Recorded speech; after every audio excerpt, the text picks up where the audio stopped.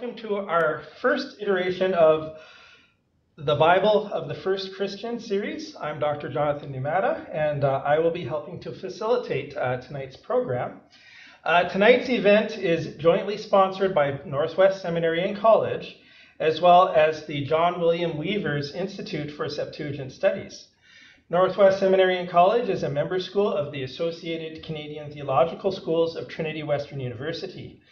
The Weaver's Institute is a joint scholarly endeavor between ACTS and Trinity Western University. It is one of the few research institutes in the world devoted to the study of the Septuagint, a Greek translation of the Hebrew Scriptures that is best known to us today as the source of the Old Testament quotations we find in the New Testament. 4 Northwest faculty and staff are research fellows at this institution, Drs. Larry Perkins, Dr. Don Chang, myself, and Dr. Joel Karitko. Tonight's speaker is Dr. Larry J. Perkins, Emeritus Professor of Biblical Studies and President Emeritus at Northwest Seminary and College. Larry has 2 bachelor's degrees and 3 master's degrees from Oxford University and the University of British Columbia, in addition to his PhD in Septuagint Studies from the University of Toronto. Larry was a founding member of the Weaver's Institute when it was first launched in 2003 and has published 41 peer-reviewed articles and book chapters, 17 book reviews, and has edited or authored 4 books. Larry's presentation is entitled Intertextual Perspectives: How Reading the Septuagint Helps Us to Read the New Testament. Please give a warm welcome to Dr. Larry Perkins.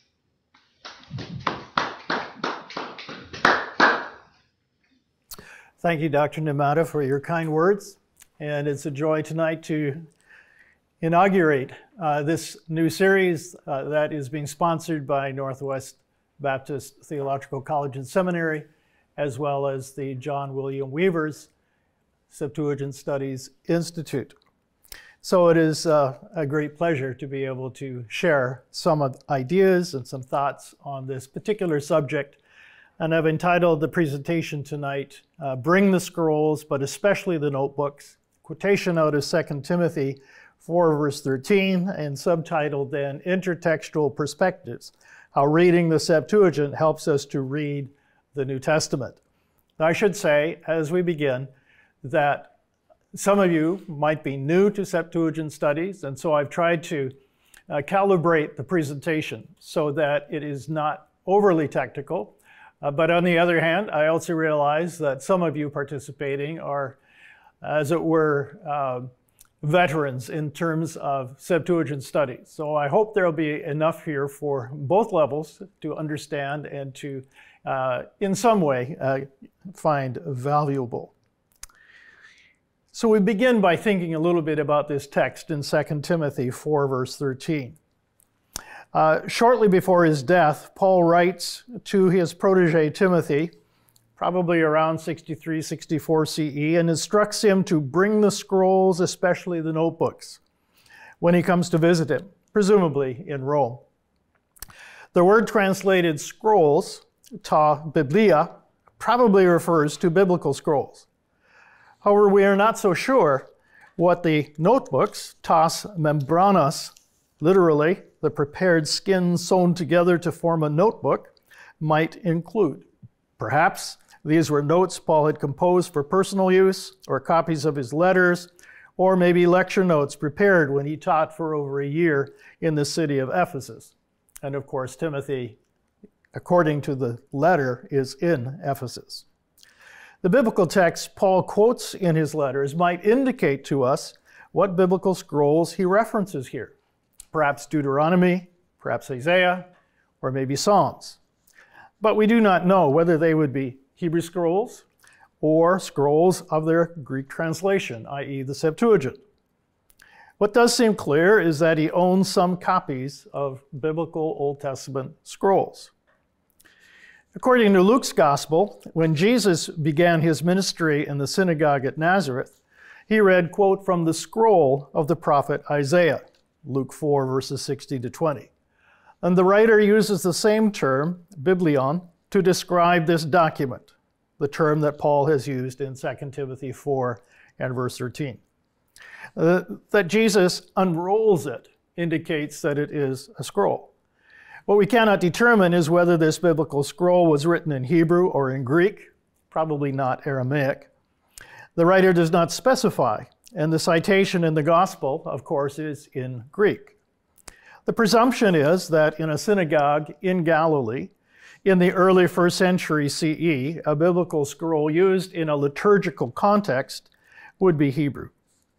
However, we do know from the discoveries made in the caves in the Judean desert, commonly known as the Dead Sea Scrolls, that some scrolls of the Greek translation were being used in Judea, in Palestine, prior to the 1st century CE.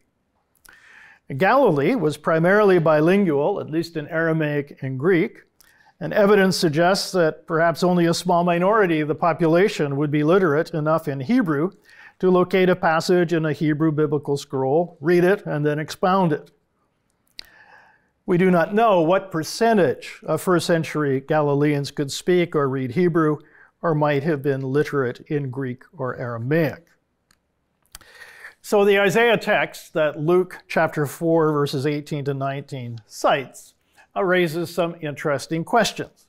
Was Jesus reading Hebrew that now has been rendered in a Greek form in the Gospel of Luke, or was Jesus in fact reading from a Greek scroll? The Isaiah text that is cited here is not a perfect replication of the Septuagint text of Isaiah 61, 1-2a, because it omits some clauses and inserts one line from Isaiah 58 and verse 6, the line that says, "Send away the oppressed with release, apostole, tethros menus, and aphese." In other words, it is a composite citation. No biblical scroll of Isaiah 61, 1-2, whether Hebrew or Greek, reads precisely like this citation in Luke chapter 4. Yet for the most part, it reflects the language of the Septuagint found in Isaiah 61, 1-2a and Isaiah 58, verse 6. Now, if Jesus is responsible for the form of this citation, then he is not following the Hebrew or Greek text of Isaiah 61, 1-2, but modifies it by inserting a clause from Isaiah 51, verse 6 into his reading. In doing so, he may reflect a Jewish exegetical technique termed gezerah shavah that link texts in the Hebrew scriptures whose context has the same lexemes or something of that nature. And this led exegetes to interpret one text in the light of the other. Now, in the Hebrew context of these two Isaiah citations, the phrase razon le Yahweh, what is pleasing or favorable to Yahweh, occurs in 58:5 and 61:2 of Isaiah. The Old Greek renders this Hebrew noun, razon, with the appropriate prepositional phrase as dektos. In 58:5, it becomes nesteon dektain, an acceptable feast, and in 61:2, kyriou dekton, acceptable for the Lord. The problem is that Jesus does not reference Isaiah 58, verse 5 when he reads from the scroll.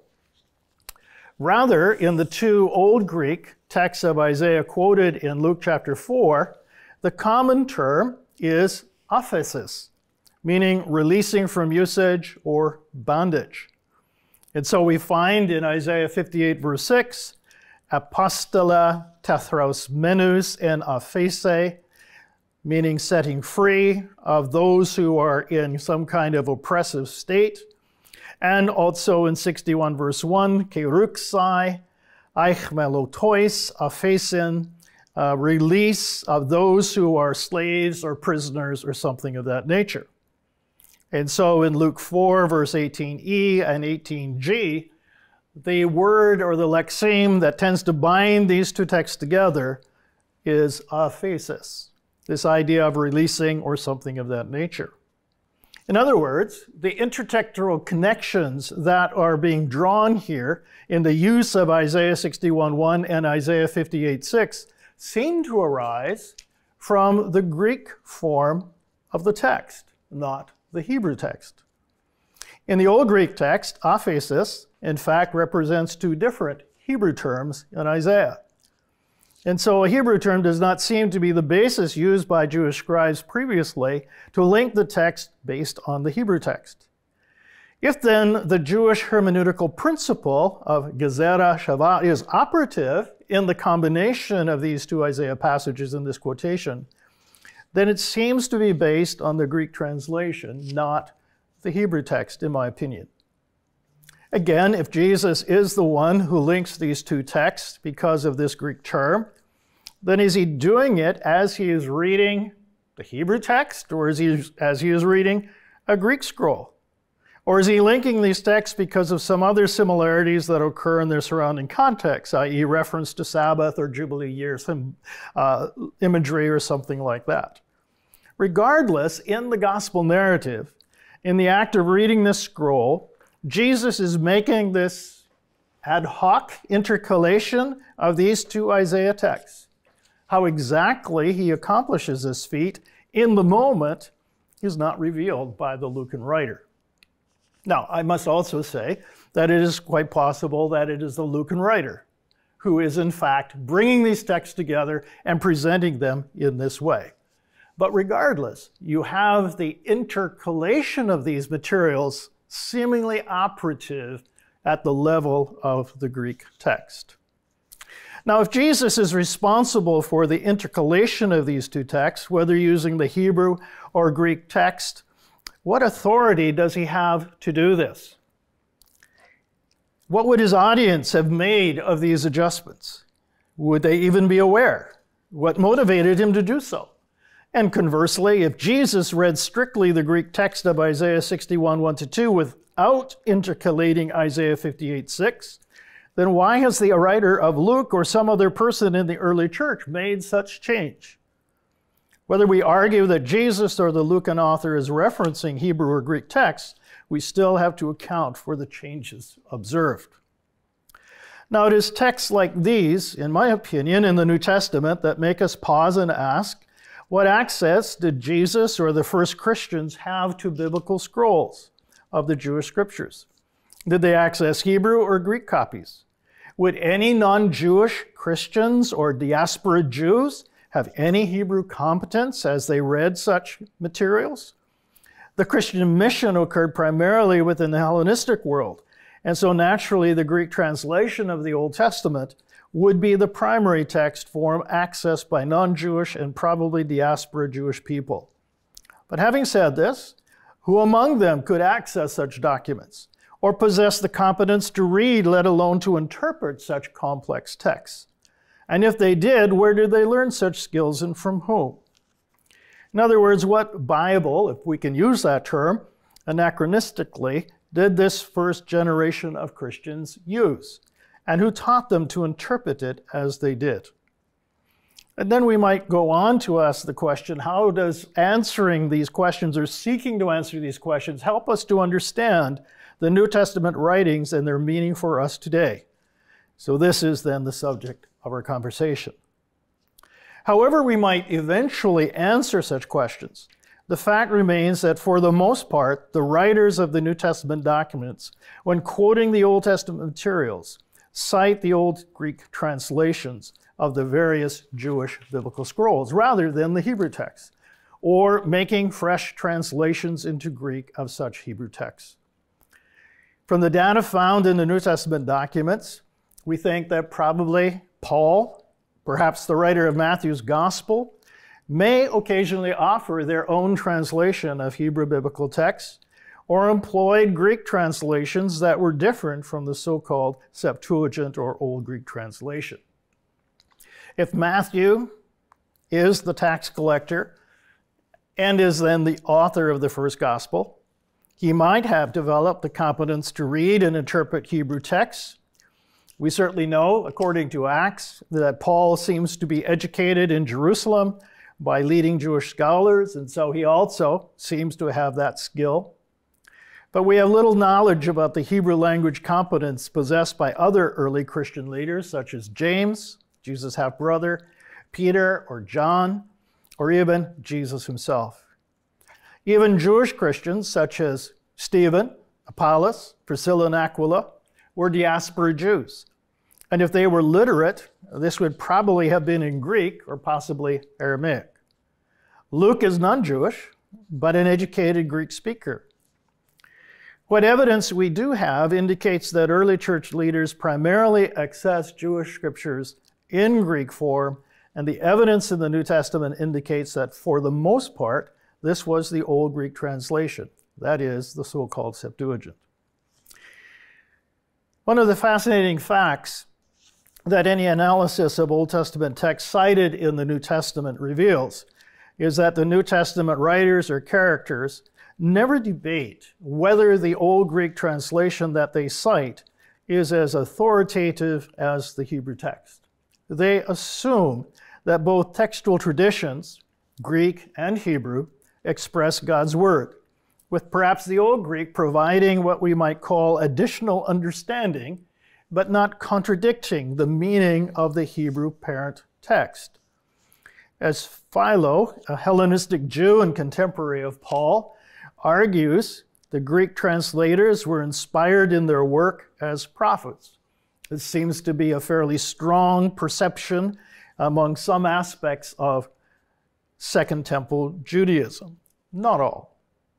So while scholars today notice differences between the Hebrew text and its Septuagint translation, using these to argue a case that New Testament writers base some of their theology on mistranslated Hebrew texts, this does not seem to be the perception generally in Jesus' day, as far as we can discern. There is some evidence that some parts of the Septuagint were being revised to reflect a revised Hebrew text more closely. The evidence from the Greek Minor Prophet scroll found at Nahal Hever and dated to the mid-1st century BCE. However, the motive for such revisions of Old Greek texts is not entirely clear. Now, a few facts about the Septuagint as translation for those who may be relatively new to this area of study. What do we know about the circumstances in which the Old Greek translation occurs? First, it is a Jewish enterprise that occurs initially and primarily among the Egyptian Jewish diaspora. However, it is possible that several books were translated in Palestine, perhaps Ruth and Ecclesiastes. The translation of Hebrew documents, secondly, occurred over the span of 4 centuries, from approximately 280 BCE to around 100 CE. The Pentateuch is the first segment translated, probably around 285 to 250 BCE in Alexandria, Egypt, followed by the Psalms and Prophets, and then perhaps followed by the historical books. We're not quite sure when Job, Proverbs, and Song of Solomon were translated, but probably in the late 2nd, early 1st century BCE. Ruth and Ecclesiastes perhaps get translated later, maybe mid-1st century CE. So we're dealing with a very mixed group of materials generated from different times by different people, different locations, but now brought together to be understood as the Septuagint. Thirdly, during the history of its production, Hebrew texts of the Jewish scriptures concurrently were undergoing adjustment and development, as the diversity of Hebrew texts, such as the Samaritan Pentateuch, the Qumran text, the Proto-Masoretic text, indicate. If Jewish scribes were adjusting the text of the Old Greek during this pre-Christian period to create greater alignment with emerging Hebrew texts, then which Hebrew text might they be using to do this, and why? This is an area of great discussion and debate. We don't have time to elaborate on that tonight. Fourth, apart from some apparent coordination for the translation of the Pentateuch, the translation of other books seems to stem from the actions of individuals without any kind of central control of the process. This means that each book in the Old Greek, including those in the Pentateuch, have a unique fingerprint when it comes to translation technique. It may be that some of the materials that are sort of like collections, like the 12 minor prophets, were done by one person and considered as a kind of singular document, even though they have a plurality of materials. There is some evidence that later translations paid attention to how earlier translators rendered their Hebrew texts, using similar vocabulary, phrases, and so forth. We should also note that some translators give more weight to representing the meaning of the Hebrew text, and some to representing the form of the Hebrew text. Those texts that give more attention to accommodating Greek readers often reflect theological ideas that build upon the theological framework of the Hebrew text, but are somewhat different, being contextualized to the diaspora context. This is also the case with the translation of legal materials in Exodus, and our next presenter probably is going to talk a little bit about that at the next section. Sixthly, some texts commonly included in the Septuagint and known today as the Apocrypha are original Greek compositions. For example, Wisdom of Solomon, the 2nd to 4th Maccabees, additions to Esther, Susanna, Bel and the Dragon, and some other additions to Daniel. And yet some seem to have Hebrew or Aramaic originals as well that have not survived or only survived in very fragmentary states, such as 1st Maccabees or Tobit, Judith, Psalms of Solomon, Baruch, Prayer of Manasseh, and the letter of Jeremiah. In the case of Sirach, we have most of the Hebrew text. Excuse me. The Septuagint version, then, is the Old Testament employed today still in the Greek Orthodox churches. And finally, because of Hellenistic influence in Palestine, Jewish people commonly spoke Greek and Aramaic in that region. The discovery of Septuagint materials in Palestine dated to the 1st century BCE indicates the usage of the Septuagint text in Palestine prior to and at the time of Jesus. So those are just some ideas to think about when you reflect upon the Septuagint. It is complex. It is a document prepared over, it is a compendium of many documents prepared over many decades and by different people. And that variety has to be very front and center in terms of our understanding of individual parts of the Septuagint. So we move then to think a little bit about how does the reading of the Septuagint today help us to understand and interpret the New Testament more accurately. I think that for most Canadians today, it is probably very difficult to access the Septuagint in any meaningful way. The situation has changed in the last 15 years, however, because Oxford Press has published a New English translation of the Septuagint, which usually is referred to as NETS. It seeks to follow the New Revised Standard Translation in its wording so that English readers can compare the translation of the Greek Old Testament in NETS with the translation of the Hebrew Old Testament in the NRSV. And in that way get some sense of the variation and the ways in which the Old Greek translation managed the Hebrew text that they were translating. Now tonight we want to just consider 3 New Testament texts that cite Old Testament materials and try to understand what they tell us about the influence of the Old Greek translation upon these writers, perhaps the speakers within the text, as the case may be. Understanding the use of the Old Testament, the Greek citations by the New Testament writers and characters, might enable us then to understand what biblical scrolls they were using and how they interpreted them. Now, this is a complex area, so we're not going to be able to look at all of the things related to each of these 3, but hopefully to get some sense of the issues that they raise. All of these are taken out of Greek Isaiah, and so the text we're going to use with Isaiah is going to be the one that Ziegler produced. Now, the first text we're going to look at is Matthew 1, 22 to 23, in which there is the quotation from Isaiah 7 and verse 14. A much discussed and debated passage, And as they say, we're not going to be able to look at all the matters that arise from it. But we'll take a look at a couple of them anyways. So in the PowerPoint, what I've tried to do is to give you a sense of, on the left-hand side, the text as it emerges in the Greek New Testament with the translation in the NRSV.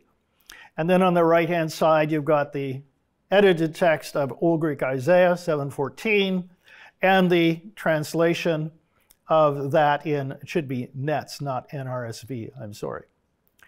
So you can see as you compare them back and forth that the focus is upon, look, the virgin, the young lady of marriageable age, however you translate Parthenos, has become pregnant, engastri hexe, and she shall bear a son.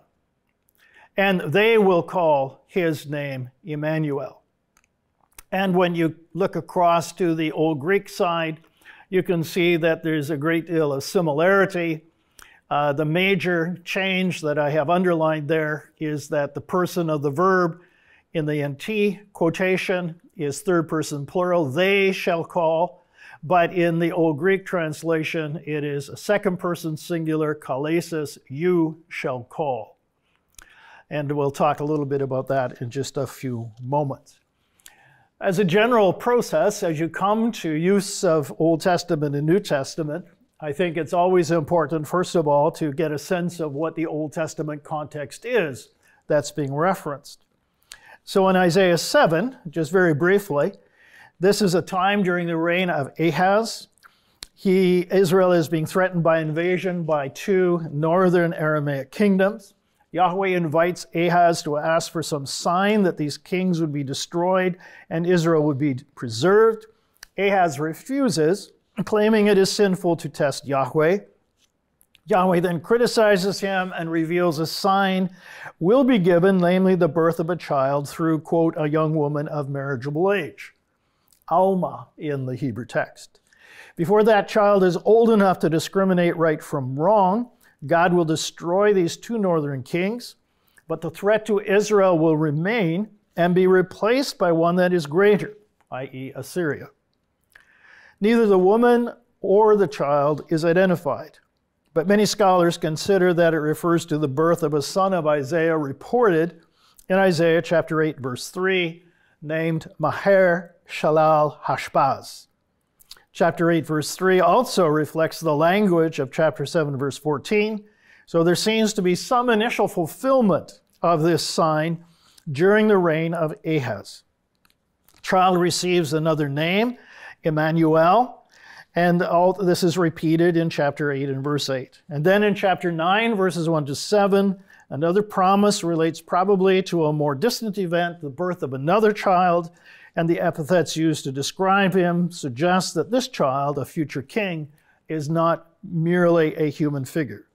No pre-Christian Jewish interpretation of these texts, however, exists. So we do not know whether prior to the coming of Jesus, Jewish scholars related them to any particular messianic speculation. At least that's my understanding. So just a few observations. In my opinion, Matthew's quotation should be considered part of the divine messenger's speech to Joseph. Now, I know this is a little bit idiosyncratic because when you read the Nestle Allen Greek text, edition 28, they set it apart as being an editorial comment on the part of the Matthew writer. However, the expression tuta de gegonen hina plerothe, or plerothosen, translated as, and this happens, or happened, in order that it might be fulfilled, or they might be fulfilled, occurs 3 times in Matthew's Gospel. Here in verse 22, in chapter 21, verse 4, in chapter 26, verse 56, and in each case, it concludes a discourse communicated by an angel or by Jesus. The perfect verb form gegonen expresses the idea that something happens, extending from past initiation into the present reality, and in some sense then has currency. Although one can use the perfect to emphasize something that has occurred, it tends to suggest something that has consequence and is resultative in some way. We might express it as is happening. If this is how the writer of the gospel wants us to understand it, it seems that it would enable us to see the material in verses 22 and 23 as part of the angel's message to Joseph. It's interesting to me that in Luke 1:31, the parallel passage where the angelic messenger uses the same text, it is very much part of the angel's discourse to Mary. Anyways, that's just a little note to think about. Now, if it is in fact the angel's message to Joseph, that might have some implications. Secondly, and perhaps the most controversial part of this quotation, is just what is meant by the Greek term parthenos. Now, the Hebrew term alma in Isaiah chapter 7, verse 14 means, as I said, a young woman of marriageable age, according to the Hebrew and Aramaic lexicon of the Old Testament. The Greek term parthenos occurs frequently in the Greek Old Testament, but for other terms, such as na'ar, meaning girl, or bethulah, virgin, and so forth, that kind of thing. Sometimes the Greek translator will use other terms to represent Alma. Parthenos only represents Alma in two texts in the Old Testament, Greek Old Testament. In Genesis 24, verse 43, where we have the story of Rebekah and the search for, or the selection of her as a wife for Isaac, and then in Isaiah 7, verse 14. In both cases where this occurs and parthenos is used, the context narrates divine initiative. In Genesis 24:43, Ebenezer, seeking a wife for Isaac, prays and asks that Yahweh will show him which of the young women in Laban's household should become Isaac's wife. Presumably, this woman will be a young woman of marriageable age, but presumably someone who has had no sexual experience. In Isaiah 7:14, Yahweh, when he gives the oracle to the king Ahaz, incorporates this term, Alma, and the Old Greek translation renders it with parthenos. Now, according to the New Cambridge Greek Lexicon, edited by Diggle and others, the Greek term parthenos describes, quote, an unmarried woman who has reached the age of puberty. It normally reflects a social distinction between unmarried and married, and not a biological one between virgin and unvirgin. However, they then go on to list virgin as one of possible meanings. So this is a term, parthenos, that seems to have a primary reference to a young woman who is not married, but someone perhaps who has not had sexual experience. Now, what's the significance of this? The significance is that parthenos is not the word chosen by the Matthean author to describe Mary. It is a term that has been already used in Isaiah 7:14, and because this text has been incorporated into that discourse, the term parthenos is then brought into relationship with Mary and her situation. So in Isaiah 7:14 then, what the translator is saying by using parthenos is that a woman of marriageable age is going to conceive and bear a son and so forth. And while there may be a little bit of uncertainty as to whether or not this woman has had prior children, I think the weight of the evidence would suggest not.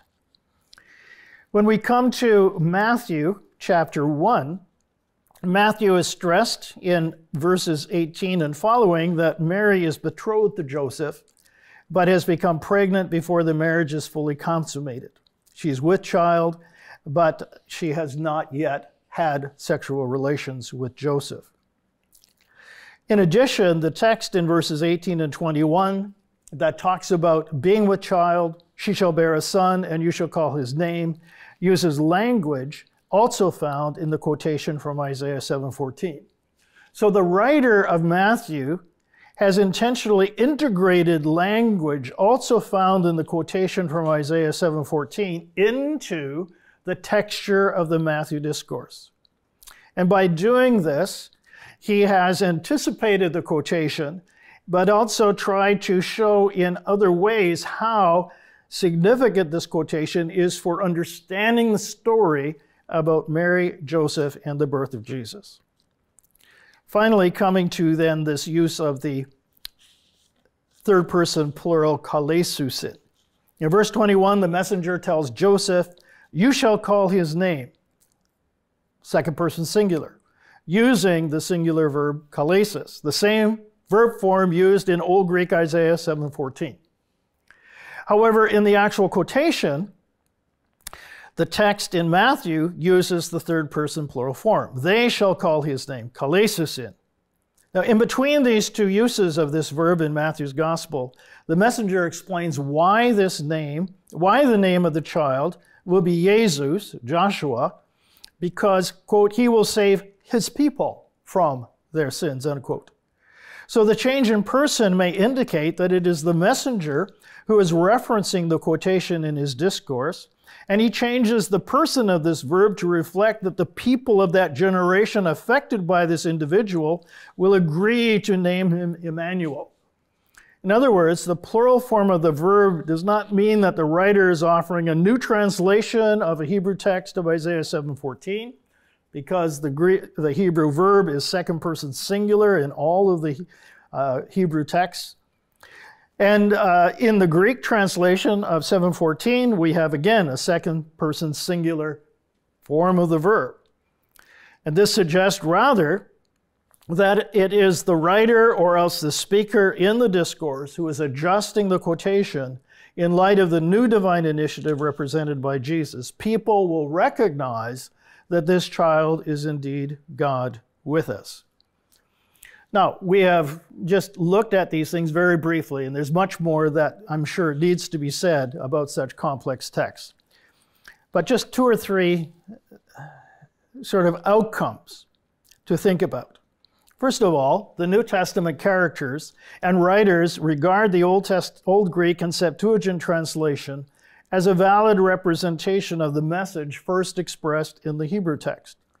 They employ the Greek translation to provide fuller understanding, perhaps, of what in fact Yahweh is doing in events associated with Jesus Messiah.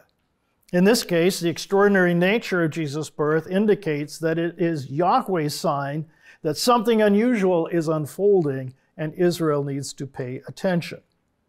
Secondly, the New Testament characters and writers employed the language of the Old Greek translation to express their message, thereby affirming concord between the message of the Old Greek translation and the new developments witnessed to by the New Testament documents. Now, I know some will argue that in the actual historical situation of Galilee, people were speaking Aramaic or speaking Hebrew or perhaps Greek, so we really don't know in the actual historical situation what a character might have been quoting, what language they might have been using to quote these materials.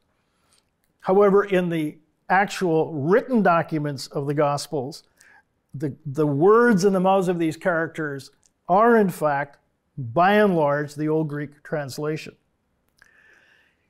The idea of virgin birth, for example, was not found by New Testament writers in this Jewish text, Isaiah 7:14, and then used to devise some story about a virgin birth.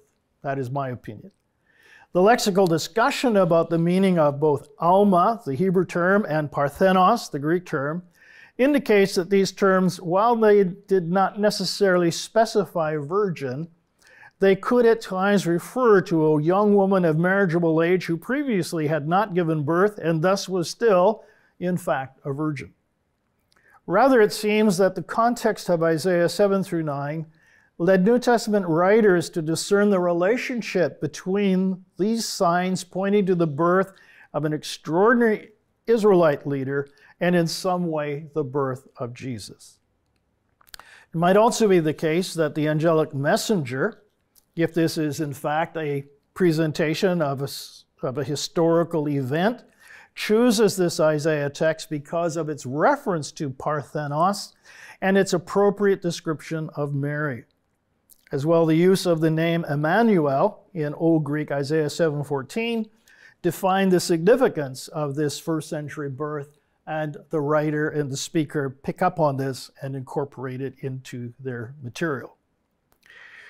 So that's one text to think about. How the writer, how perhaps a speaker of that day was using and incorporating Old Testament Greek materials into the structure of a New Testament document, and working with the way that Old Testament Greek translation had phrased the meaning of the Hebrew text in order to communicate something special in terms of this new character, Jesus. Now we're going to move on to look at another text, quite a different one, but somewhat related, in 1 Peter chapter 3, verses 14 to 15. This text, even if you do suffer for doing what is right, you are blessed. Do not fear what they fear, and do not be intimidated, but in your heart sanctify Christ as Lord. In the Isaiah text from 8 verse 12, do not call conspiracy all that this calls conspiracy, and do not fear what it fears, or be in dread, but the Lord of hosts, him you shall regard as holy. Let him be your fear, and let him be your dread. The Old Greek translation, never say hard, for whatever this people says is hard. But do not fear what it fears, neither be troubled. Sanctify the Lord himself, and he himself will be your fear. Now, the text and the question here is the way in which Peter, or whoever has written 1 Peter, has inserted into the parent quotation the term ton Christon, following Kyrion in verse 15. And so the New Testament text reads, in your heart sanctify Christ, the Messiah, as Lord, as the NRSV translates it. So we're going to look at that just for a few moments. In the Hebrew text of Isaiah 8 verse 12, the oracle predicts the Assyrian destruction of Samaria, and though Israelite leaders out of fear conspire to oppose the Assyrian menace, these human efforts will be fruitless. Rather, the prophet urges Israelites to fear Yahweh and put their trust in him. He will become their sanctuary when their entire society crumbles under the Assyrian onslaught. He is Emmanuel, Isaiah 8 and verse 10. The writer clearly is reflecting upon this oracle in several passages in 1 Peter. You can see 1 Peter chapter 2, verse 8, where he similarly quotes material out of Isaiah chapter 8, verse 14. Just as in the Isaiah context, so in the view of this writer, God's people are oppressed by evil people prompted by Satan. But they should not fear such calamity because it signals rather Yahweh's blessing. They should put their confidence in God. And then he cites Isaiah 8:12 as his authority for such a theology, and he adapts the citation to his context in some remarkable ways. The first thing I would note here is that he contextualizes the quotation by using a plural genitive pronoun, auton, to describe their fear. And so in Isaiah 8 verse 12, it is, do not fear what it fears or he fears, neither be troubled. The it presumably referring to the people of Israel, or this cabal of conspirators within Israel. However, in 1 Peter, you'll notice that it is a plural form. Do not fear what they fear, and do not be intimidated.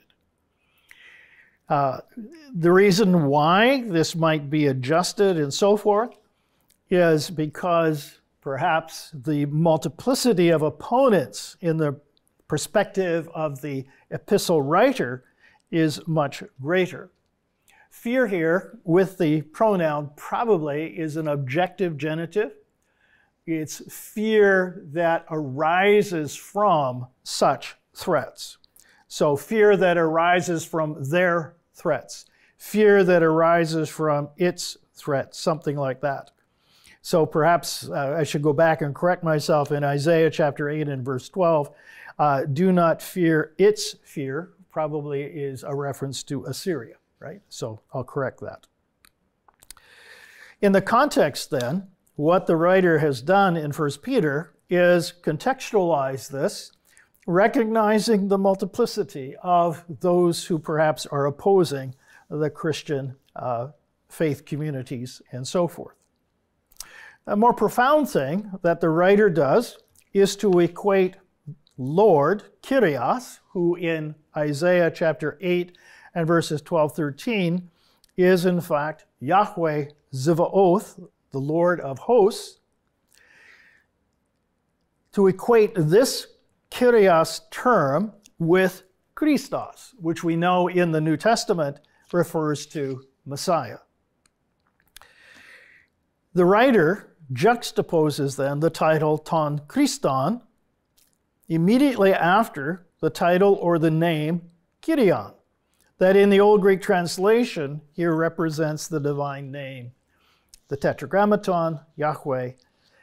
Exactly in what sense he does this? This is a double accusative structure that we find in 1 Peter 3, verse 15, following the verb hagiazeta, to make holy, to make someone something of that nature.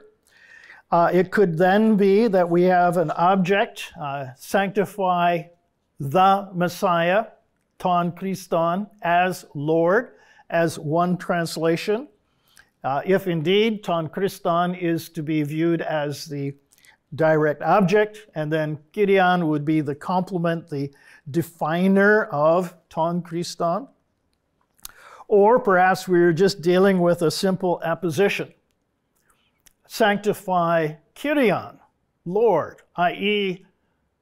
the Messiah, in your hearts. If the focus is on the Old Testament citation, it is just sanctify, all right? You will sanctify the Lord himself. Kyrion auton. Auton there being a self-identifier in this sense. It's not a separate object and so forth. And so what you seem to have is a shift going on between what the Old Greek translation has presented, following the Hebrew text, sanctify Yahweh himself, and he will be your Phobos. But in the 1 Peter text, we have this adjustment. Sanctify Kyrion, but instead of auton, it is ton Christon. And so should we read verse 15 of 1 Peter like we read Isaiah chapter 8 and understand that the writer is identifying Kyrion with ton Christon. You shall sanctify Kyrion, who is ton Christon, the Kyrios, who is Christos, Yahweh, who is Messiah, in your hearts. Hard to know exactly how the writer of 1 Peter intended us to understand his construction here. However we might resolve it, it is clear that in other texts in 1 Peter, particularly, for example, chapter 2, verse 3, where he cites Psalm 34, verse 9, referring to Jesus as Lord, or again in chapter 3 and verse 12, where he seems to apply Psalm 34, verses 16 to 17 to Jesus, and in the Old Testament Psalm, that's material applied to Yahweh and so forth. It suggests that at least the writer is showing some kind of close fundamental identity and association between Kyrios and the Christos.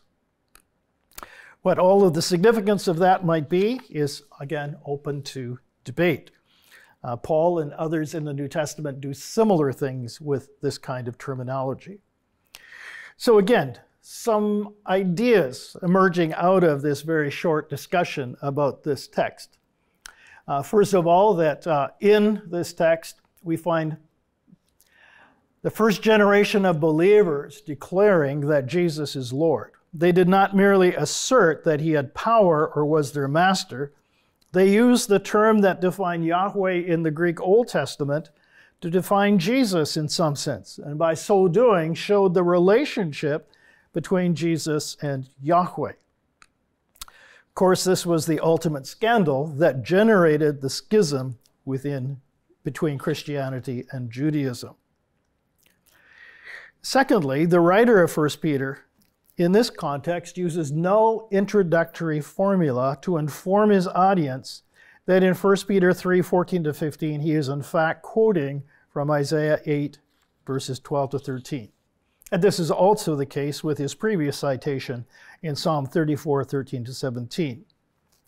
Presumably, the one who is publicly reading this letter could make these connections clear and explain their significance, if some in the audience were not aware of the writer's intentions. Or perhaps such passages as Isaiah 8 were being read and taught in the earliest church communities. As noted earlier, the writer refers to this passage also in chapter 2 and verse 7 and 8. And this citation might prepare them for the one that occurs in chapter 3 and verse 14 and 15. It might suggest that the early Christian communities were studying such Old Testament texts in order to understand the significance of Jesus and their personal confession of faith. The Jewish scriptural texts were in fact the only Bible that they possessed at this point, and they accessed it through its Greek translation. Now time is going here, so I'm going to omit the section on Romans 9:32-33 because I don't think we have time to deal with it. And if we could move forward then to slide 17, and we'll just draw some conclusions. This brief review of these two examples of how New Testament writers use materials from the Old Greek translation indicates various ways in which the Septuagint influenced early Christian thought. First, they did read it as scripture and perceived no difference, in my view, in authority between the Hebrew text and its respective Greek translation. They could quote it as God's word without hesitation, and where it differed in meaning from the Hebrew text, it offered additional insight into the meaning of God's word as revealed. And so they could employ the language and syntax of this translation to reinforce the message of the gospel and use it to explain the significance of Jesus. Of course, when we look at that usage, it raises some significant questions for us. Secondly, it enriched their Christology, but did not form their essential Christology. In other words, when they used the title Kyrios, for example, to characterize Jesus, the Septuagint's use of the same term to translate the proper name Yahweh reinforced something about Jesus' identity and his relationship with Yahweh. Thirdly, the Old Greek text of the First Covenant made it easier to demonstrate its continuity with the Second Covenant implemented by Jesus. Fulfillment terminology expresses this reality most clearly. The characterization of Israel could be applied then similarly to the renewed people of God generated through faith in the Messiah. Terminology such as ecclesia, used to describe the covenant community of Israel, could also be applied legitimately to the new covenant community the Messiah initiates. So then finally, some possible implications of the Septuagint reality for our understanding of evangelical Christianity today. First of all, negative attitudes towards the Greek translation of the Jewish scriptures generally emerged after the separation between Judaism and Christianity that occurs towards the end of the 1st century CE. Because the Christian community, primarily Greek-speaking, used the Septuagint as their Bible, Jewish leadership became critical of it, arguing that it did not truly represent the meaning of the Hebrew text. However, in the first half of the 1st century CE, as far as we can tell, Jewish communities seemed to value both the Hebrew text and its Greek translation and regarded them both as valid expressions of Yahweh's word. We don't find any debates in print about whether Hebrew or Greek texts are better or not within the New Testament documents. Now, the activity that happens in 1st century BCE, where you get revision of Old Greek translated text to bring them apparently into closer alignment with Hebrew texts is perhaps some indication of unease with some of the ways that the Old Greek translation handled that Hebrew material. But in the New Testament documents themselves, we don't find any debate about such matters. That's the point. Secondly, Jesus' personal use of Hebrew, Greek, or Aramaic texts of the Jewish scriptures remains unclear. However, in the gospel narratives where Jesus cites Old Testament materials, the writers tend to use Septuagint texts. Some exceptions might occur, but these are infrequent. Since they are writing Greek documents for Greek-speaking audiences, the use of Greek Old Testament texts would be normal. However, they do not make their own translations, it seems, of Hebrew texts, but they employ the Septuagint translation by and large. In numerous cases, they incorporate into their narratives terminology that occurs in these quotations, integrating them into their compositions in some very deep ways. Thirdly, the Septuagint functions as a bridge for the use of key terms found in the Hebrew text and their Greek equivalents captured for the Christian message. We know we've looked at Emmanuel, for example, or Parthenos, that kind of terminology.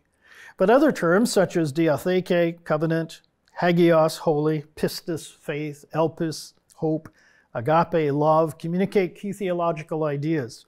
And these are embedded in the warp and woof of the New Testament documents. Fourthly, being aware of Septuagint texts and terms used in the New Testament has particular relevance for matters of Christology, the nature and identity of God's people, the relationship between Israel and the church, and the nature and function of divine revelation as it presents the meta-narrative that expresses God's eternal purposes. And finally, the use of the Old Greek translation as an authoritative expression of Yahweh's revelation to Israel set the precedent for Christians to accept translations of the Greek New Testament also as authoritative representations of God's Word. And this became a significant factor in advancing world missions. Thank you. I'll look forward to your discussions and questions as we have time. All right, thank you very much, Larry. We will now take questions from the audience. You can do so either through speaking over Zoom or by using the chat box if you prefer.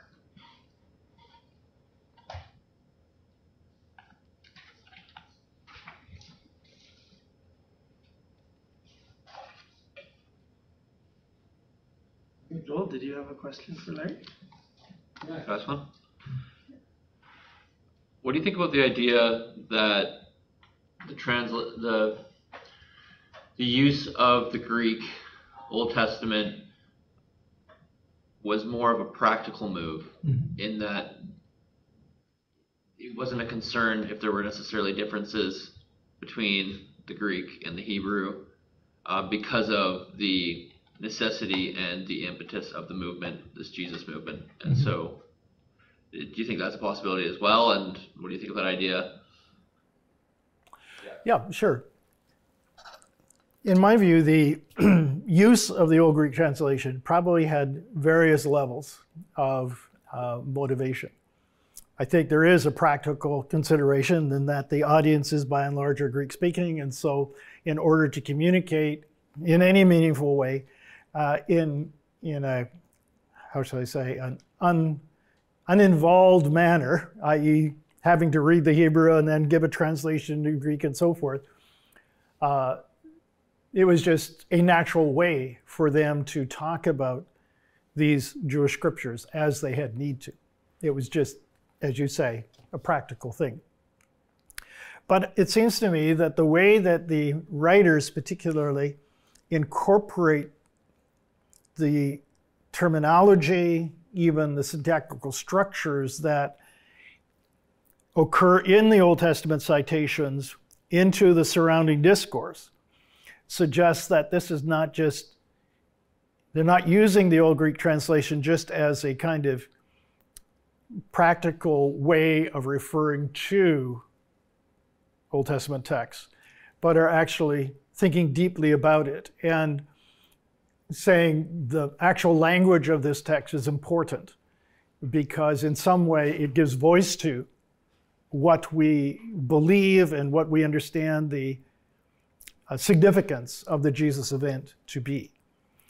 I think there's also a third element or layer, if I could put it this way, and that is that I think because Christianity emerges out of a Jewish context and the essential first leaders were Jewish Christians and so forth, that I think many of them, being Hellenistic Jews, had already been accessing the Old Greek translation as their Bible because they couldn't access directly the Hebrew text.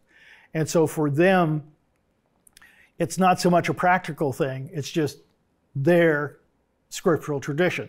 If I could draw an analogy for Christians today, sure, we have to, in Canada, because we speak English and so forth, we have to access it through English translation. And that's a very practical thing. But it doesn't take long for that to move from being just a practical necessity to this being my Bible. And the words and the language of the English translation becoming significant for the expression of their faith and that kind of thing.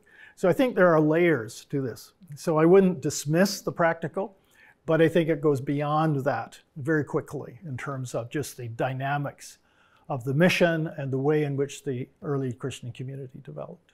So, yeah. Yep.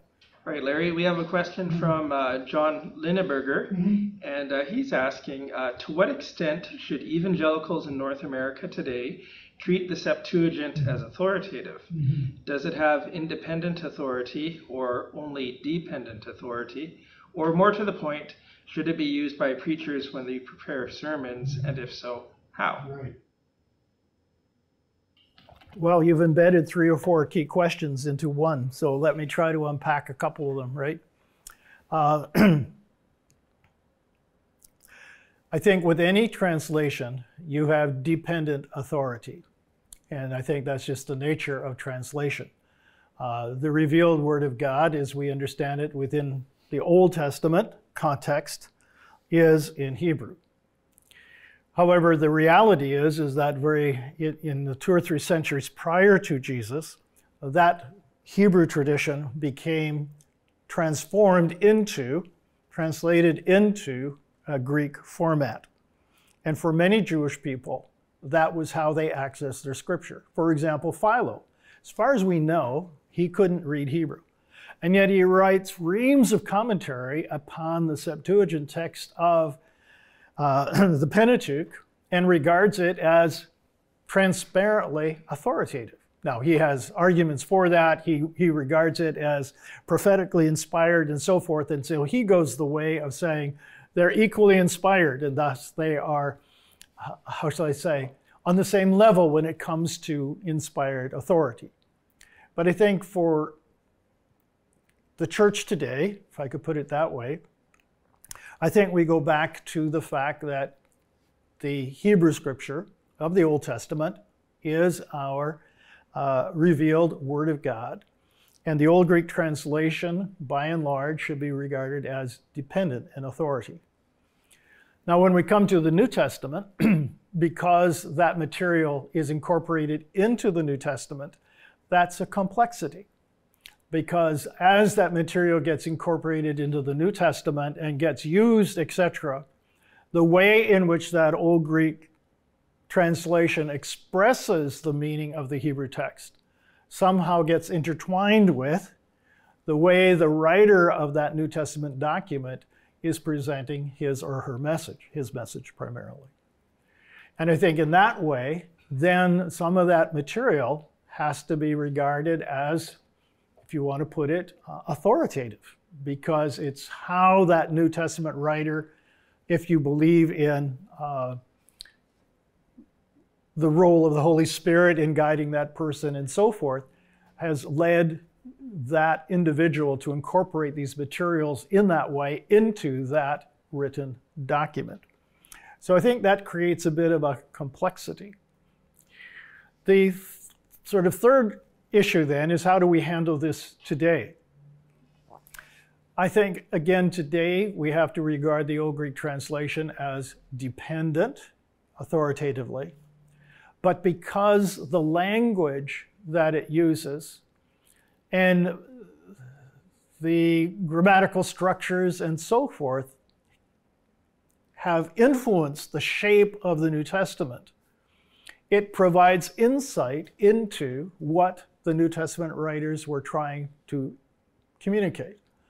And so for preachers today, I think it is important for them to have some awareness of how the language transformations are happening as you move out of the Hebrew base text and the way the Hebrew language and semantics work into the Greek form, which has then been brought into the New Testament discourse. And so you take a term like diatheke, all right, covenant. Berit in the Hebrew text has a certain meaning, and there is certain semantic overlap between berit and diatheke, but diatheke is not the normal word that one would use in Greek to describe a covenant between allies or dependent people and so forth. Syntheke would be a more suitable term. Diatheke tends to be more reflective about a will or a testament or something of that nature. But for some reason, the Greek translators chose diatheke, and that becomes the term that is then used in the Greek New Testament. You can't ignore that, in my opinion, as a reality when it comes to interpreting the New Testament and understanding what, in fact, that term means. And I think Paul then references that ambiguity in Galatians chapter 3 when he talks about the idea of the old covenant being a testament, it's being a will, and you can't add a codicil to it, and so on and so forth. He's taking advantage of that ambiguity in some sense in order to make a point about the relationship between the old diatheke and the new diatheke, and so forth. So I think preachers today have to be somewhat aware, because you can't jump immediately, in my opinion, from Hebrew text into citations from the Old Testament that are used in the New Testament, or the way the language, the lexemes work from Hebrew to Greek and so forth. It's a more complex phenomena that has to be carefully, I think, and somewhat precisely considered. So, okay. Thank you for that, Larry. We have another question that came in from DJ. And DJ is asking, you discussed Luke 4:18 as a composite quotation of related Isaiah passages. I know it's a more tentative area, but are there any examples of composite allusions you'd consider compelling and clear, or otherwise popularly recognizable by biblical scholars today? Now, I don't know, GJ, are you making a precise distinction between quotation and allusion? Good question. There certainly are many composite quotations in the New Testament. Okay. Yeah. Oh, I think DJ was going to talk. Okay, go. Yeah, so I don't know, like an example might be, I don't actually understand when the quotation is clear from the original language or not, so that's kind of something I'm a little bit ignorant about, but like maybe the words of God and Jesus at the baptism might be considered a composite allusion, even though it's not explicitly saying, you know, as it is written, or, you know. Yes, okay. Sure, I understand what you're trying to suggest. So a text like Mark chapter 1 then, and verse 11, voice came from heaven, you are my beloved son, in you I have taken pleasure. And of course, there's great discussion as to whether the language there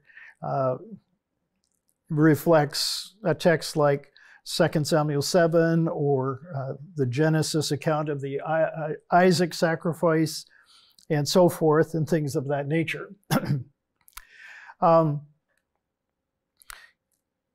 I think that there are contexts in which New Testament writers and speakers borrow the language from the Greek Old Testament in order to formulate their own expressions.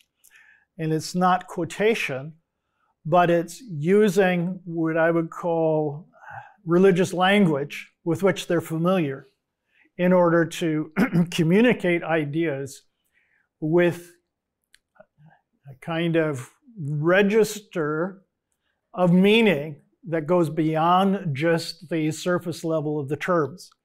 And so by using that language that was previously expressed in the Greek translation of the Old Testament and so forth, they're creating echoes, as Hayes suggests, and so forth. And yet they're not formally quoting, and they're not formally trying to make, how shall I say, straightforward allusions. It's just, this is the language that you use when you talk about these kinds of things in the framework of Christian ideas. Some of it may be more deliberate and intentional. I think in other contexts, it's a little less so. I have wondered, for example, in a text like Mark chapter 4, where you've got Jesus apparently referencing Isaiah chapter 6 in his discussion about the use of parables, Mark chapter 4, verse 12. There's no formal formulae of introduction to indicate it's a quotation. The language doesn't quite match what you find in Isaiah chapter 6 and so forth. And yet there are obvious similarities between the formulation that Jesus uses and what you have in Isaiah 6. But there's sufficient difference to raise questions in my mind. Is Jesus here actually quoting? Is he alluding? Is he just taking the language generally out of Isaiah 6 and reformulating it to express his own ideas? What's really going on here? So I think in the New Testament, you have sort of formal quotations. And then I think you have allusions that are deliberate references back into that material for a variety of reasons. And perhaps some of those allusions are quite formalized, if I could put it that way, quite intentional. But perhaps some of the other allusions might not be as intentional. It's just the way Christians speak, as it were, about these things in the normal course of event. So in 1 Peter chapter 3, in the text that we looked at there in verse 15, which doesn't have an introductory formula, I think there's probably enough literary similarity between, linguistic similarity between what Peter says, what the Petrine text says, and what you have in, I think it's Isaiah 8, verse 14 there, to suggest that this is a quote, even though it's not identified as such. And Peter is just writing along, as it were, and he's using that text because he's talking about fear, and fear is a great theme within his letter, and he's trying to address that issue and how to help these Christians respond to the threats that they're experiencing and to deal with the fear that generates. And so you've got text being woven into the scope of his discourse, but he doesn't take pains, as it were, to formally identify it as such, because I think he's more interested in communicating the ideas. And perhaps in the context, people then who are reading that letter officially in the faith community would take the time to unpack it more. But the initial focus of what Peter is trying to say there is, don't be afraid, all right? You don't have to fear this opposition because, you know, the Lord is on your side and so forth. So it's a long answer, I'm sorry. But I think to your initial question, I think there are composite allusions. And some of those might be quite intentional, as you indicate in Mark chapter 1, verse 12, and so forth. Right. We have another question from John, and it is, a compound question, I think, and some of them are quite complicated where I think he's going. But he's asking, how should the pluses and minuses between the Masoretic text and the Septuagint be handled? First question. Next question. Is the Septuagint considered to have dependent authority only when it has a Masoretic text counterpart, and to have no authority at all when it does not have a Masoretic text counterpart? Follow-up question. Or could some, at least, of the additions to the Septuagint actually be considered as authoritative as the Masoretic text? And if so, where are the limits? Because in some books, the Septuagint has a lot of additions to the text. Oh my, those are great questions, right? One could have a whole seminar, a week seminar on all of those things. And I would invite, maybe send me an email and we can chat more about that and so forth offline and things of that nature. Let me just deal with one small piece of that very complex question. I'm working on Greek Exodus. And of course, in Greek Exodus, once you get to chapters 35 to 40, you get an immense amount of textual dislocation and differentiation. In the first 34 chapters, by and large, the translation tends to follow the Masoretic text in a quite straightforward manner, word for word. Let me rephrase that, in a quite straightforward manner, following the word order of the Hebrew text and often reflecting the syntactical constructions. But nonetheless, the writer shows great freedom and creativity in expressing the sense of that Hebrew text. He's not bound to the form of that Hebrew. And so from time to time, that means that he adds words for clarification. And in other contexts, he omits words because he doesn't feel that they are necessary or in some ways redundant or not contributing to, in the Greek context, the sense of the passage. And sometimes this will relate to things like pronominal suffixes.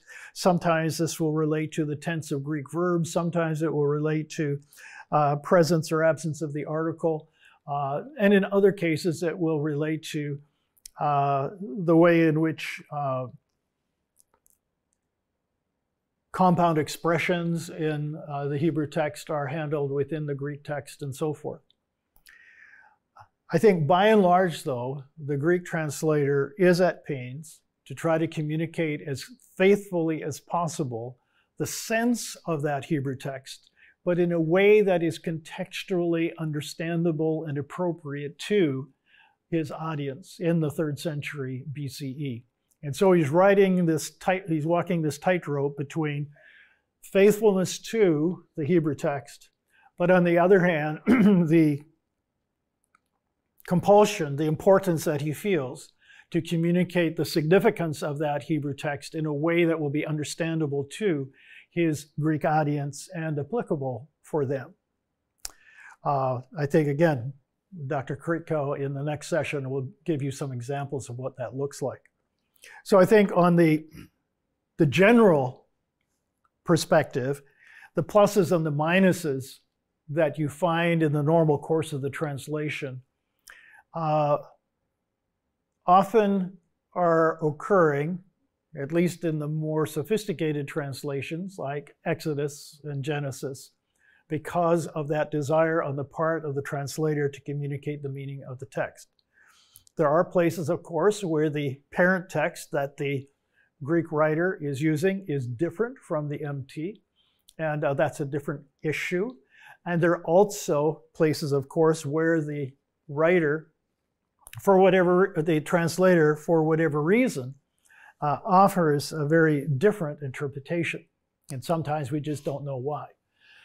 In Jonah, for example, in chapter 3, where it talks about in the Hebrew text, 40 days and Nineveh will be destroyed. In the Greek text, of course, it's just 3 days. So how do you get from 40 to 3? There's no way the Hebrew text can be read that way. and so forth. There's no alternative Hebrew text that as far as we know, that the translator would have had access to. It seems that the translator is making an adjustment based upon his reading of the narrative, that if the original prophecy said 40 days, then by the time Jonah gets to Nineveh, there's only 3 days left. There seems to be a narratological rationale that's provided. So there are various reasons. When you got to the big chunks and so forth, and I guess you're thinking about the additions to Esther, additions to Daniel, some of the Daniel materials or things of that nature, I think those are of a very different order.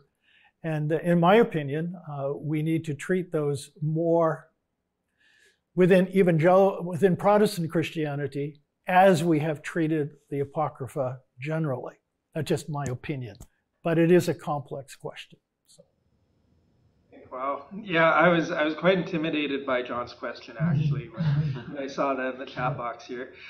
We have another one from Daryl, and Daryl's asking, what exegetical significance do you see has been missing by New Testament scholars in general from a lack of expertise in dealing with Septuagint quotations? And what resources are available to address those shortcomings for students whose interests lie primarily with New Testament studies rather than the Septuagint as a corpus of its own? Okay, a couple of suggestions in terms of sort of deficiencies, if you want to put it that way. I think one of them is that New Testament scholars perhaps don't take time enough to understand the fingerprint of the individual translator. And they tend to look at Septuagint as a big mass, homogeneous, and so forth. I think if New Testament scholars are going to deal credibly with specific citations, they have to take the time to understand the way the translator of that Old Greek text has in fact operated. And if they don't, then I think they're going to be prone to make misjudgments in terms of those particular elements. So that's one area. You really have to look at each document in the Septuagint on its own to understand how it's working, and then have a basis for evaluating the reason for the citations for it. I think a second element is that we often forget that these books translated were done over such a long period of time. And I think we have to understand that as Second Temple Judaism developed, and as these translations began to emerge at different times in that development, that the historical context does, I think, affect the nature of the translation. And so the Pentateuch that's done in the first 50 years, apparently, of the 3rd century BC under a Ptolemaic regime in Egypt has a flavor that reflects that. I think Greek Isaiah, texts like that, may be more reflective of the Maccabean and Hasmonean period. And as Ari van de Kooi has tried to articulate in some situations, there's more of a focus on the contemporarization of some of those prophecies into that context. Not everyone agrees with that. Troxel, for example, doesn't quite support that perspective. But I think the point is that as you move along in that historical tradition of Second Temple Judaism, the nature of the translations also reflect those changing times and those changing politics and those changing religious values and so forth. And so again, the homogeneity of the Septuagint cannot be taken for granted. And I think the third thing I would suggest in terms of New Testament writers, scholars, is the lexical stock that you find in the Old Greek translation has to be treated very carefully. We still, I think, struggle with the idea of a kind of Jewish Greek or a kind of religious Greek. And I think that's not the case that we have in the Septuagint. We have Koine Greek, as John Lee has been at pains to point out.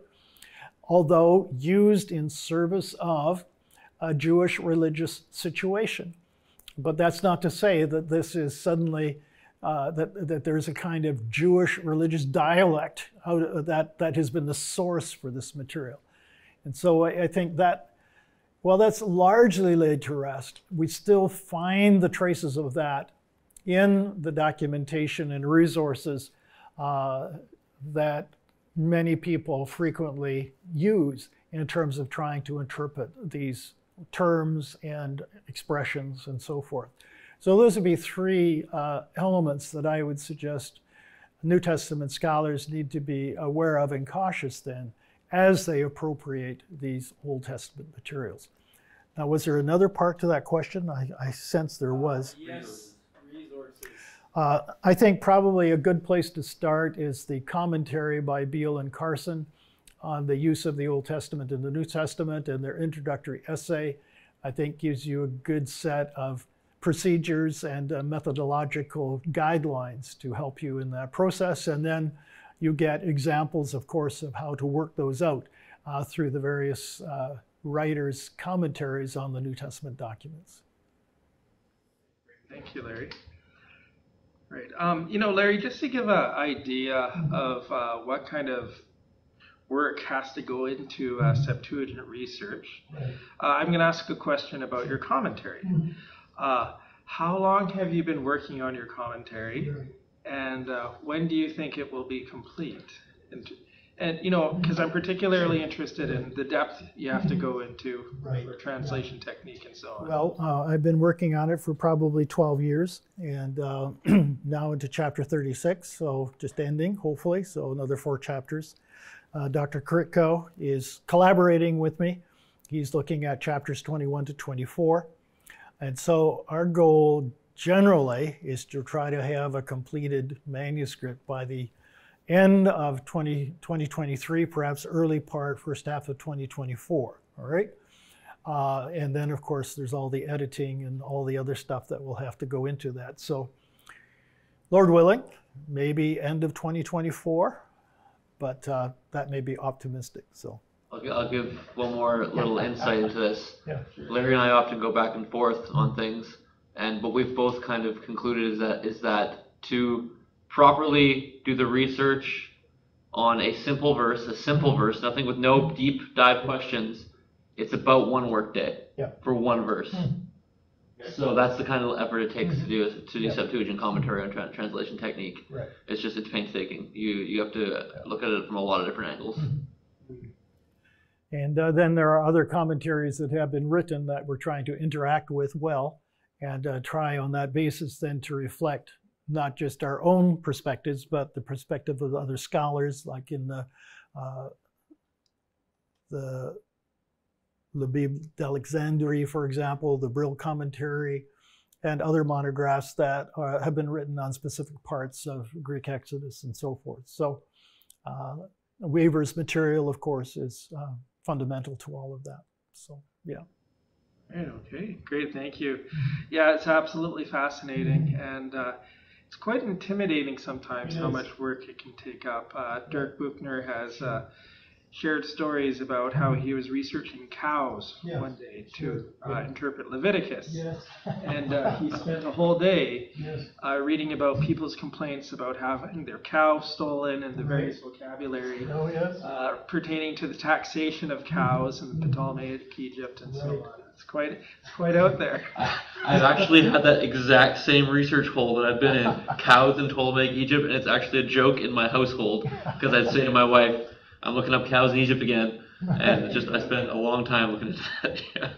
That's when I should talk with Dirk. I didn't know that he'd done that. In the later part of Exodus, of course, you've got the 12 gemstones that are part of the high priest's ephod and breast covering and so forth, okay? And you have 2 separate lists. Fortunately, they're pretty well the same.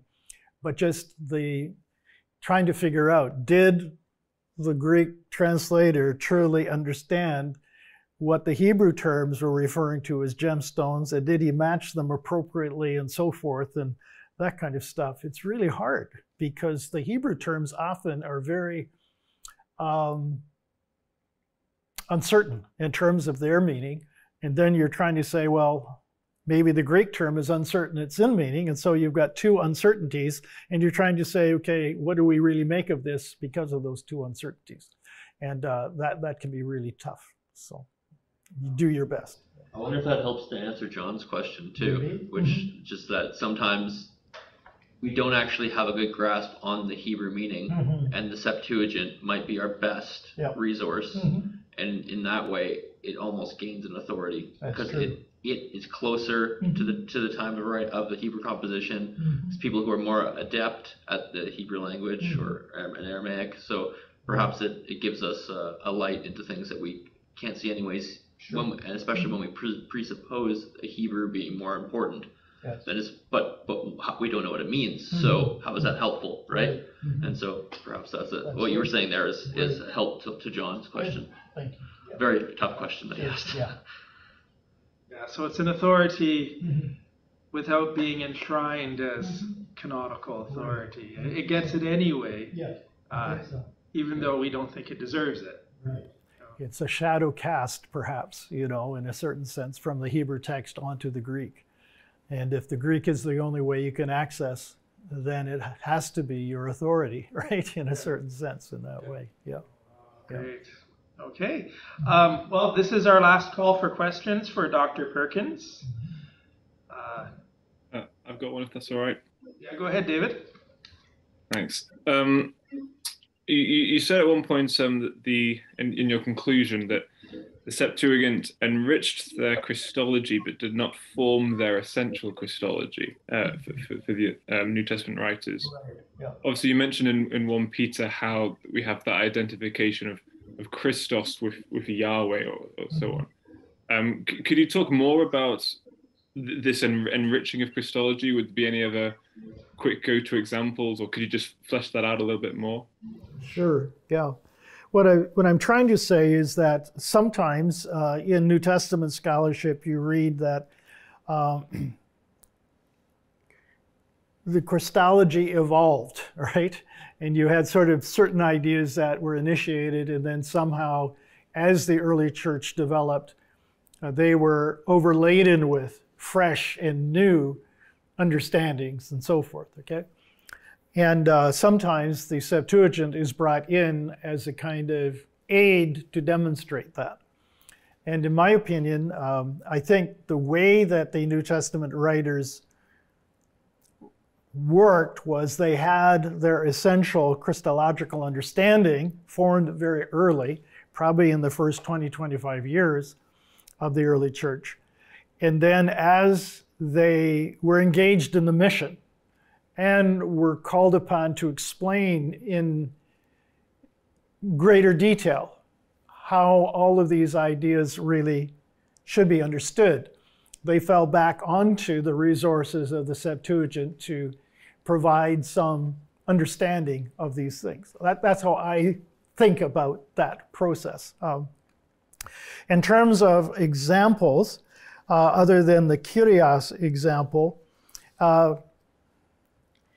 one might be this idea of Son of Man that you find in the Gospels. And I know within the Nicene context, it's often viewed as a reference to the humanity of Jesus.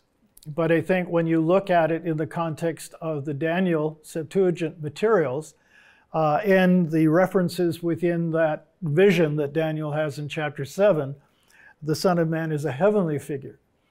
And it's anthropomorphic in form because of the contrast with the four beasts that previously appeared. And this now is in the form of a human and thus qualitatively superior. I think that's sort of the idea. But the actual figure then is viewed not as a human figure, but as a divine figure, because that figure sits with Yahweh on his throne, and to him is given the kingdoms and so forth. So when Jesus then appropriates that terminology, which in Daniel is a figure like a Son of Man, it's anarthrous, it doesn't have the article, but Jesus always uses it with the article, the Son of Man. And I think that that's probably a kind of anaphoric use of that article referencing back to Daniel, because he actually quotes material out of Daniel 7 on several occasions. And so you have then the incorporation of that into the terminology of Jesus and the understanding of that as he now being that figure that sits with Yahweh on the throne and is in charge of the kingdom that Yahweh is establishing and so forth. And I think you get the collocation of that terminology and those ideas in chapter 14 of Mark, in the trial scene, where Jesus says to the high priest, "Yes, I am, and you shall see the Son of Man coming on the clouds of heaven and sitting at," all of that coming together in that situation. And so I think you see the use of that sort of Septuagint language by Jesus himself, and then perhaps subsequently by others in Revelation and so forth, to argue for not so much the humanity of Jesus in that term, but rather his deity and the glory that he has, because he is the fulfillment of that vision that Daniel sees. So that might be one other example of that kind of thing. Yeah. Thank you. Okay. Good stuff. Thank you, Larry. This concludes tonight's presentation. I would like to give a reminder that our next presentation in this series will be here at 7 p.m. on November 9. Our presenter next time will be Dr. Joel Korytko. Dr. Joel Korytko is a specialist in Koine Greek, the role of law in ancient society, and is a research fellow at the Weaver's Institute for Septuagint Studies. Joel completed his master's degree here at Acts Seminaries and his PhD in Oriental Studies. They've changed the department name, but yes. Okay. Oriental Studies, perhaps now something else, under Dr. Alison Salveson at Oxford University. The title of Joel's presentation will be, "When Does Translating Change the Meaning of Scripture?" In his presentation, Joel will explore Jesus' treatment of the law of Moses in his teachings. It looks like it will be a fascinating topic, so we encourage you all to come out again, spread the word among your friends and colleagues, and please do not miss this exciting event. You can enroll for Joel's presentation through the Northwest's website. Again, it will be here at Northwest Seminary and College and Acts at 7 p.m. on November 9. Thank you very much, and thank you very much, Dr. Perkins. Welcome. All right, blessings to all. Thank you. And have a good night, everyone.